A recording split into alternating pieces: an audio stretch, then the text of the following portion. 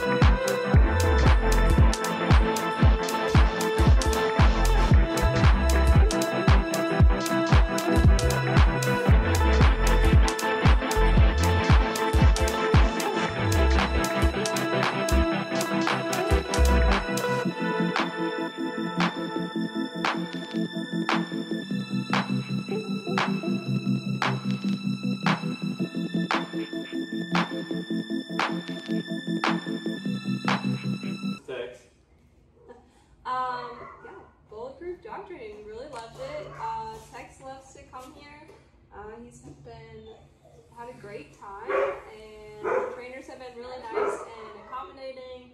I really felt comfortable bringing him here, and I saw the YouTube videos and I was like, take my money and give me a good dog, and that's what they've done. And so we just had a really great time, and it's been awesome. Yeah, he's learned a lot, and I think he's going to be up to the challenge of flying and doing all kinds of crazy stuff. So yeah, I'm very excited to take him out, like hiking, and be more comfortable with him just on the leash and not having to worry about, you know, is the recall going to work this time, because we know it's going to work.